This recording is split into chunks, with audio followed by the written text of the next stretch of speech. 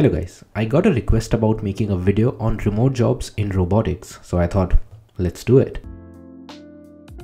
Now, there are so many videos about remote jobs when it comes to pure software engineering, but when it comes to robotics, there aren't many. That is actually the case for a reason. Robotics is a tricky domain where you're working with both hardware and software. And when you have hardware dependencies, how do you work remotely, right? So that's why, one, there aren't many videos on it. Second, it's also the case that there are so many software developers in the world. But when it comes to robotics engineering, the number of people working in this domain are so less as compared to pure software development. So that is why the demand is also less and the content creators in this domain are also quite less. But well, let's just talk about what opportunities can be there when it comes to remote jobs in robotics engineering. In most robotics companies, you will be working on building an actual robot. That means you need hardware. And when hardware is involved, working 100% remotely is not really possible. So that could be a bad news for some people. Well, I personally am a person who likes to work in the office because I work in this domain and I know how important it is for you to work with hardware. But the good news is, there are certain job profiles within robotics where you can work remotely. First, let's divide the opportunities into two categories. One, startups. Second, MNCs. When it comes to startups, they are definitely and usually working on building a hardware system. So if that is the case, the chances of you working remotely as an engineer in a startup is quite less because they would want you to work with hardware. There are of course startups who are working with pure simulation, and that is usually the case when their product is actually based on simulation and not the real hardware. If that is the case, then it's fine. Also, there are companies who are working on not building a robotics product, but providing a software stack to let other companies build a better robotics product. That is the case, then your chances of working as a remote developer is higher than a normal startup working on a hardware product, right? So my first idea would be eliminate startups who are working on a product which is based on hardware, because there it's not a possibility for you to work remotely. Second, multinational corporations. Now, multinational corporations, even in robotics, will have a lot of roles which are pure software. In a big ass company, you have so many roles and not everyone will be working with the hardware, with the system, right? So when that happens, you will definitely find opportunities where you're working remotely. But the bad news is most bigger companies are moving back to working in person at least 2 or 3 days a week. So looking at that trend, it might again be hard. So looking at these two types of companies, we have established that there are startups where you can work remotely, although the chances of you working remotely are much less than a pure software domain job. Now, let's go deeper and look at different subdomains you can work in even within robotics. Embedded and firmware engineer, it's not possible because you will be working with the hardware, right? So even if you're working remotely for a bit, it might be hard for you to get hired as a pure remote worker because you need hardware. Mechanical engineer, come on, who are we kidding? AI and computer vision developer. This is where things get interesting. There are quite a few job roles which are around computer vision where you can work 100% remotely. So this is the domain you would want to look at if you want to work remotely now or in the future. Of course, things will change in the future a lot more. So we cannot say that what I'm saying right now will be valid in the future.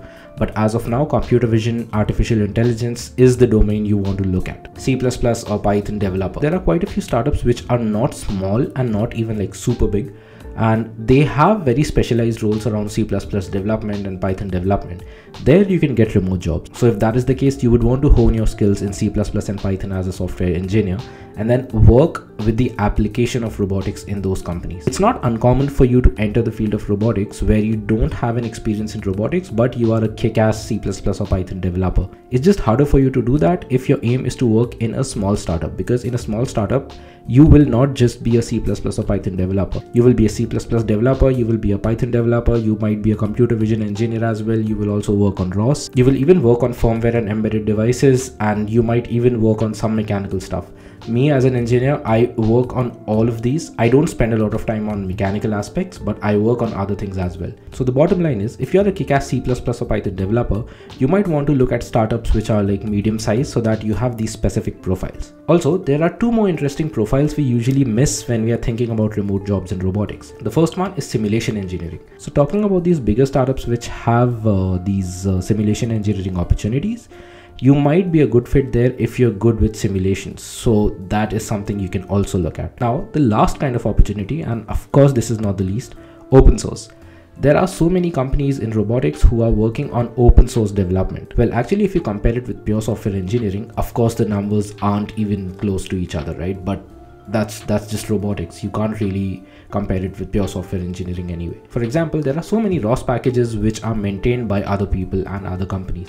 You might want to start contributing there and work your way up.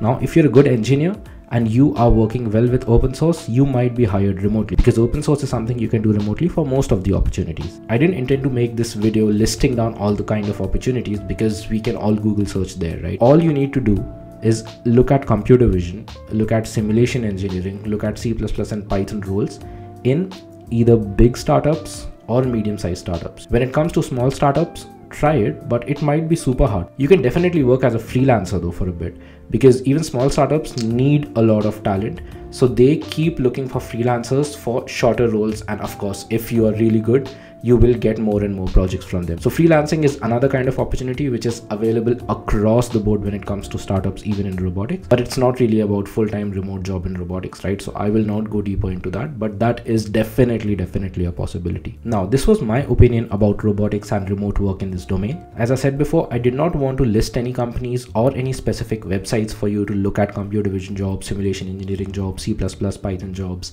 or any other remote jobs you can find. But if you want to look at one of the good websites, AngelList is a good place to look at. Apart from that, it's all about looking up on the internet. I personally would highly recommend AngelList. Also, bear in mind that this is based on my experience working in Europe and India. Personally, I'm a person who wants to go to work in the office and work on the product itself, because I work across the spectrum when it comes to robotics engineering. I work with software development, ROS design and development, computer vision, firmware engineering.